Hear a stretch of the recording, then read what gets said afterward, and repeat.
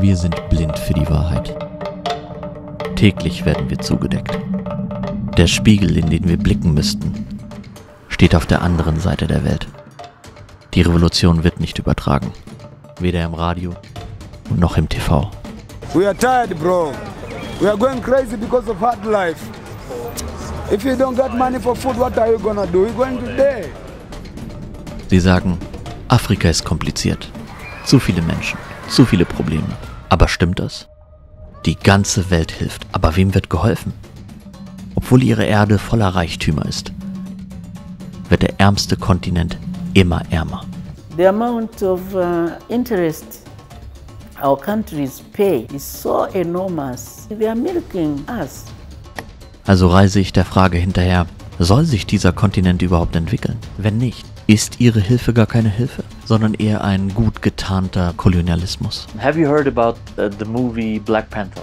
As a point of principle, I refuse to look at it. Wichtigstes Ziel der deutschen Entwicklungszusammenarbeit bleibt die Bekämpfung von Hunger und Armut weltweit.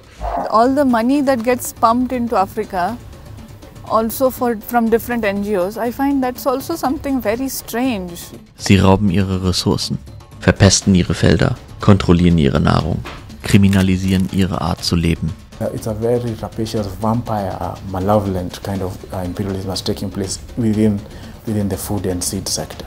Allora la soluzione non è prendere gli africani e spostarli in Europa. La soluzione è liberare l'Africa da certi europei che la sfruttano e consentire a queste persone di vivere di quello che hanno. Wie lange werden ihre Verträge knebeln?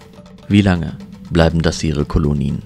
Do you think that we have sovereign countries in Africa? We'll talk about independence, we have our flag, but just the other day you've seen Uganda where you have just come from passed a law in parliament. And the United States reminded them that they have to delete that law.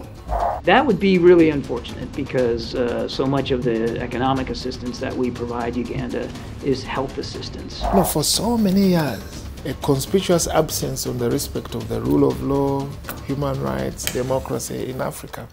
But now there's pontification about you guys not respecting human rights. Wir sind Menschen und keine Tiere. Das Elend schlägt Funken.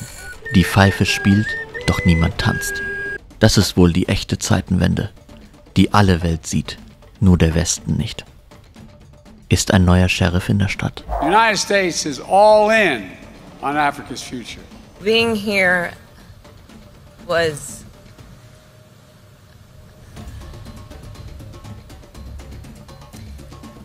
immensely powerful and moving.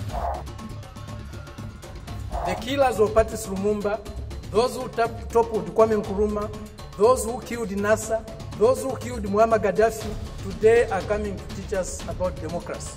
Um zu verstehen, was unsere Welt erwartet, habe ich tausende Kilometer zurückgelegt, hunderte Begegnungen dokumentiert, auf der herausforderndsten Reise meines Lebens. Für eine Handvoll brennender Fragen. You are becoming like Socrates. He was killed because of asking too many questions.